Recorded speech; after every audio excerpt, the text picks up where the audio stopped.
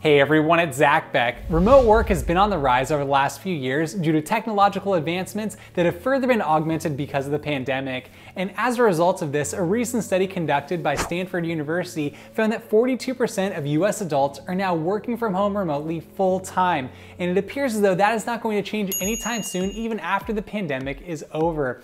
As a result of this, various states are creating incentive programs to encourage people to move away from more expensive states and cities to try and bring them into their states to stimulate their own economies. And what we have found is states like Georgia, Alabama, Kansas, and Oklahoma have created these financial incentive programs that might be beneficial to you. So what I want to do in this video is break down in detail what these incentive programs are, how they could benefit you financially, and what this means for our broader economy as a whole. So let's take our time, dive into the details, and jump into it right now.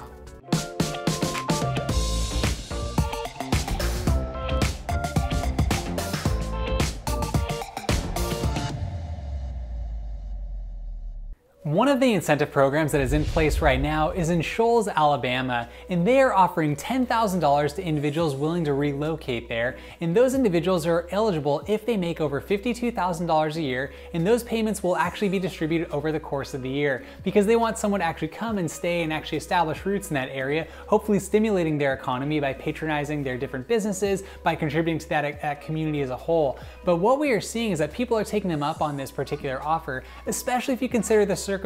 The cost of living in Alabama is dramatically lower than, say, California, New York, or even Florida for that matter, and people are deciding they want to go in that direction. There are people coming from cities all across the country, whether they're leaving Seattle, San Diego, New York, Miami, Los Angeles, San Francisco, and places that do cost a bit more to live. For example, you could take $10,000 would go a long way in Alabama when it comes to purchasing a home. You could actually have enough to then put it on a down payment for a 2 to 3 bedroom house. In comparison, you would need probably close to $50,000 to $60,000 to even $70,000 to be able to put 20% down to purchase a house here in Southern California, where I live in San Diego, or if you're up in Seattle, or even if you're in New York. So with that bearing in mind, people are understanding that this might be a great opportunity for them to have the type of lifestyle they like, being able to live in the type of environment they prefer, while they can still get the same work done in their home. So you can see why this type of incentive program is gaining some traction.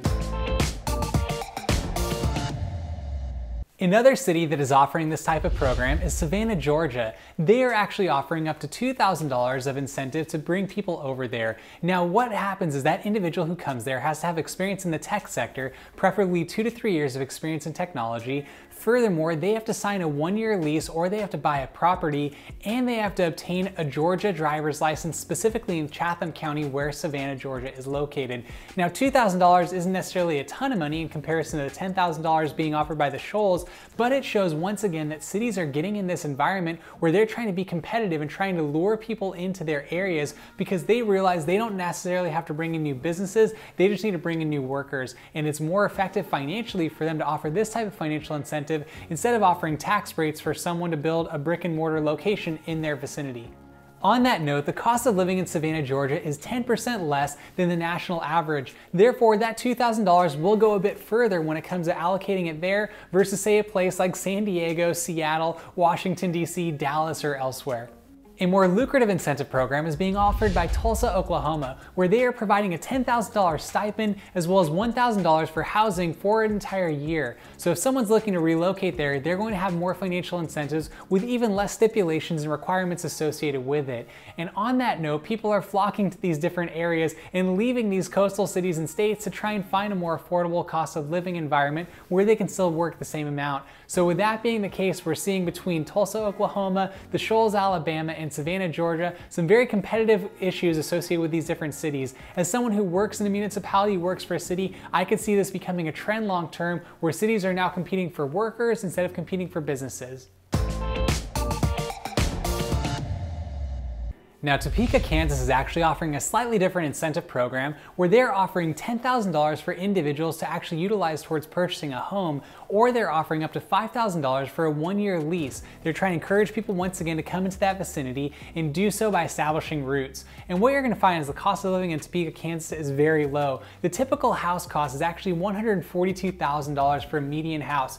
Bear in mind, when you're in San Diego where I live, the median cost is over $500,000 for even not a new construction constructed house, but actually an older home. So what we might see is that people who want to go there might be able to have more economic incentive to do so. And if you work remotely currently, this could be a viable path for you. Now, bear in mind that if you decide to go any of these different directions, if you go to Georgia, Kansas, Oklahoma, or Alabama, there are various differences there. Not only are you dealing with topography differences, you're dealing with environmental differences, you're dealing with different weather, you're dealing with different culture. There's so many variations when it comes to our country. The difference between Southern California, the Northwest, the Northeast versus the Midwest and the South is really stark. So if you decide to go this direction, you'll be exposed to different opportunities in different environments. It's not necessarily a bad thing, it's just different. And what we are going to see is that as people begin to migrate into what we are calling now Zoom towns, where people are more encouraged to work remotely, so they're going to go and set up roots in these areas, and it doesn't even have to be an area that has a financial incentive to do so. We're seeing other lower cost of living cities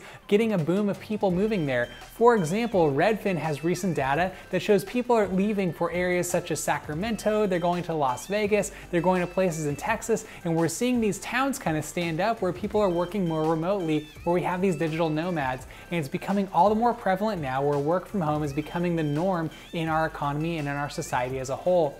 Now, I find it fascinating from a political perspective. This is going to have an interesting impact on these different states. As you lure people away from different areas that might have a different political opinion, they might bring that same political opinion with them.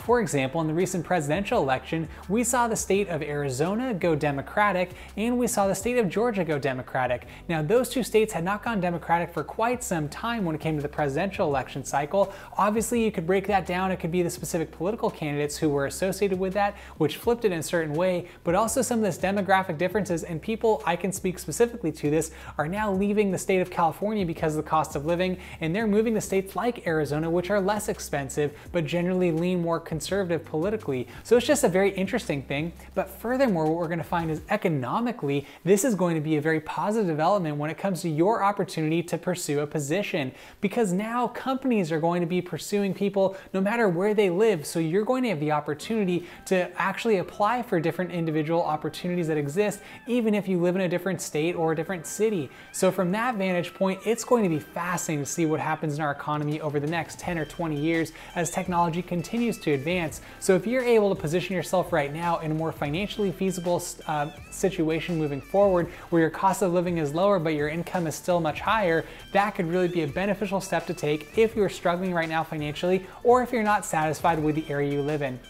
Now, for myself personally, I do not have that ability to work remotely. My job does require me to be there personally, so I'm not going to do so. And also, I really enjoy living in California because of the weather, because of the surf, because of the opportunities and routes I have established here. But I will say this is an interesting opportunity, not only to go into a lower cost of living area, but to also have a financial incentive attributed to that. It's going to create an entire new market where cities are now competing with one another, and workers are going to have the advantage to be able to select what city they live in and where they're going to establish some potential roots. Another element that is contributing to this is because of the pandemic, some of the normal attractions that big cities and coastal towns had to offer are no longer available. People who lived in New York City might have loved the Broadway scene, or wanted to go to restaurants in San Francisco, or have the opportunity to go out to clubs or do different things that just aren't feasible right now when it comes to the pandemic and social distancing guidelines and public health related protocols. So what we're seeing is this is driving people moving forward into this direction.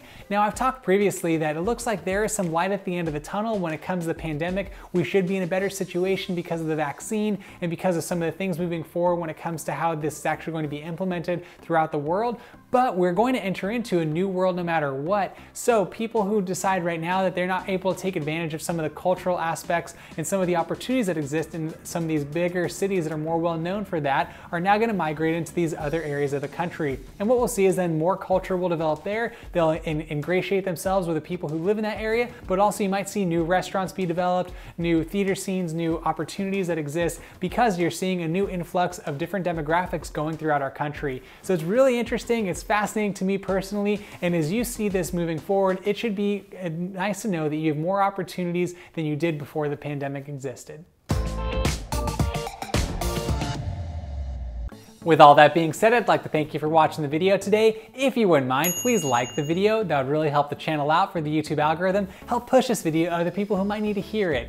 Because you might have a friend or a family member who is working remotely right now, and they're looking for an opportunity to relocate, and this incentive program might provide them with the very incentive they need to go and do so, where it could benefit them financially.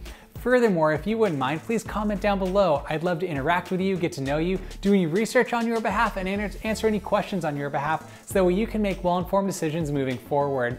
Furthermore, if you wouldn't mind, please subscribe to the channel. That would mean a lot to myself personally, as I do everything I can to create content that will make a positive impact in your life by encouraging you and myself to lead lives of meaning and purpose, all while maintaining balance and moderation. And if you do subscribe to the channel, please tap the notification bell. That will notify you every time I post a video, which I do on a weekly basis.